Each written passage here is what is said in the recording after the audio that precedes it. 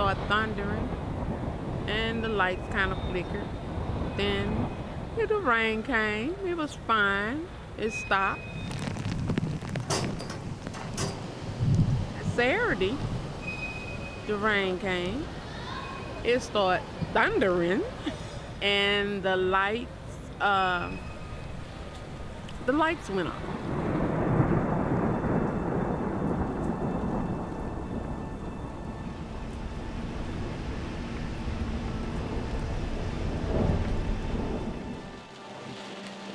As 42 years living in Houston, Texas, this is the worst that we ever had on record. You know, a whole city's underwater. It was wild. It was like, I would think, well, I didn't believe it until I seen it. When I seen all that water, you know what I'm saying? I'm sure, so you know, the water was up to here to me. Then my neighbor, he was taller than me. So the water was up to his chest, so I'm had to tiptoe. Howard, thank you so much. Howard, you've been a savior, man. I know it flooded out there, but when I seen it for myself and I had to get in the water, oh man, I was terrified. I was like, oh man, then you know they got snakes and stuff out there. I really got frightened when the water came inside the house. And the water came all the way up to my knees. I live right there. It just comes by and asks if you need help.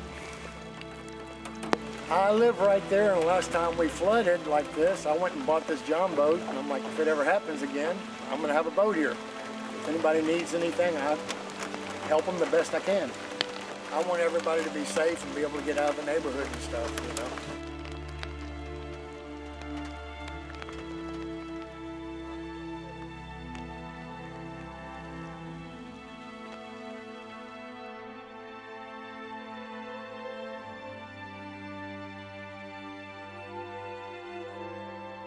Don't wait on the help, we are the help.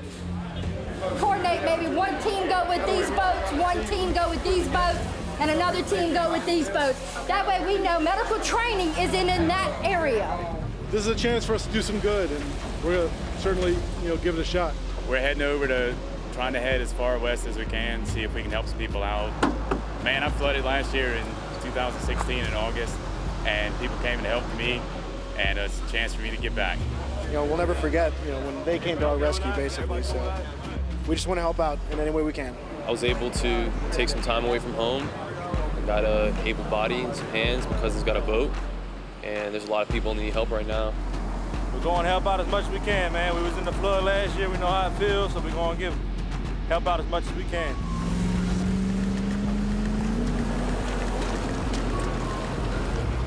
And it looks like we're heading towards a subdivision that they're an area that the roads are washed out, and they're saying that they need some help. You're in a situation like this, and myself, I can't swim. And when you're in a situation like this and you don't know what to do or where to run to, that's hard. And some people, when they tell you to evacuate, do it. Normally I'm fixing these things, not riding in the bucket of it. We just wanted to get out. It was just too much, no water, no lights, so. And we know that there's gonna be another rainstorm coming in. Hello? Hey, we're gonna come back by here in just a minute, okay? Okay, thank you. Have your stuff. Thank you. Just being there, seeing all of this and not being able to do anything for anybody. We're just helping people, these streets that are flooded, and we thought we saw a couple people down here in boats that looked like they needed help, so we decided to come out here and help them. I've never seen nothing like this in my life. Like, I wasn't here for any of the hurricanes or nothing like that, so this is craziness. A lot of sadness. You just look for people on their porch waving, or you try to find somebody who maybe has help written on their door, or maybe a white towel hanging or something like that, so that they can signal somebody if they need some help. Everybody wants to stay till it gets dark. And then when it gets dark, everybody wants to get out. I may not be in as good a shape as I used to be, but at least I can do to help. But man, we lost everything. Everything. Yeah, my mom lost everything. So it sucks. Okay, we got room. We're coming to get you.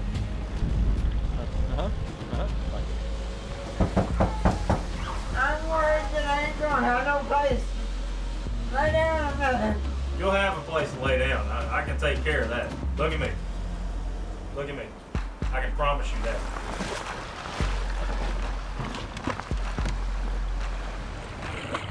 Search and rescue, anyone home?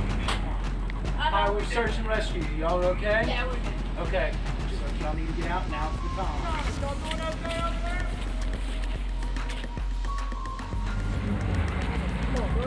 Wasn't no running water, no electricity, so we steady dipping buckets to flush toilets and stuff. I was ready to get out of here.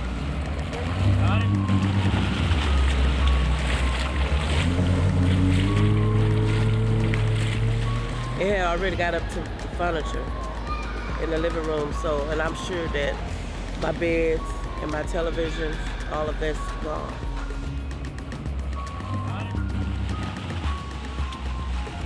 Walk that curb, guys. Fire hydrant. We were dispatched to a house on fire and was surrounded by 3 foot of water. The only thing we could do was connect hose directly to the fire hydrant, which was underwater. We had a little bit of challenge finding the hydrant that was underwater. Once they were able to find the hydrant and connect to it, we got our initial hose line on there, and we basically just protected the exposure surrounding the house that was burning. It was nearly fully involved when we arrived. We're about a hose short right now.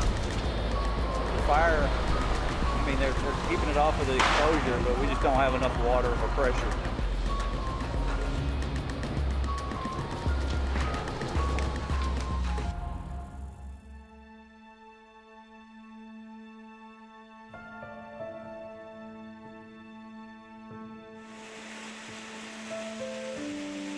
Everybody on the bottom floor were evacuated or they left.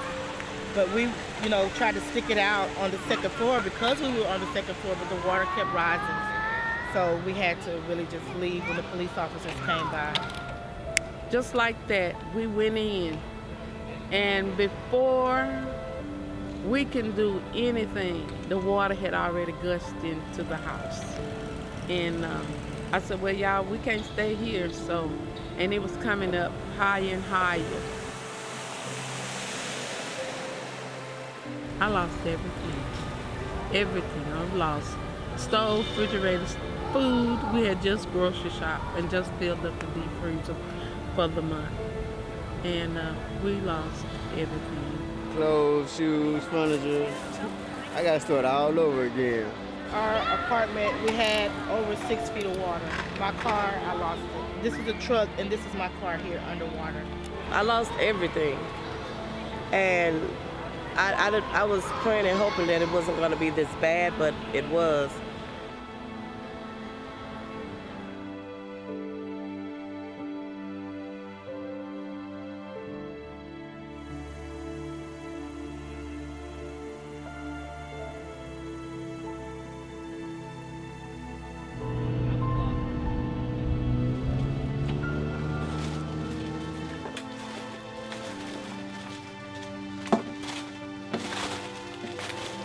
We opened the door and looked inside. I was all broken. The smell is really bad. It's really, really, really bad. I mean, I can't even breathe. I was about to throw up. A lot to clean up. The whole city is a mess right now. It's a mess.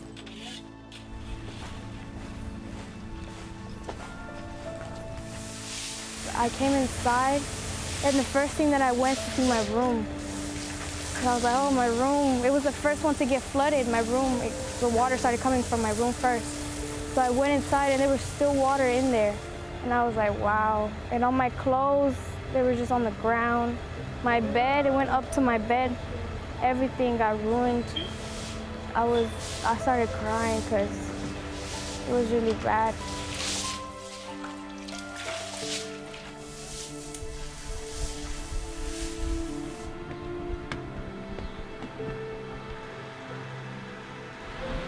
Water damage, you can see the line. It's about 2 feet up in here. It happens, stuff happens, but everyone's all right, everyone's safe.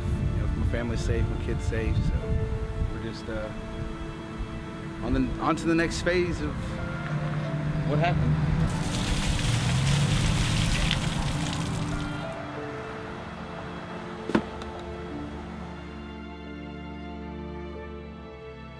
we care about each other.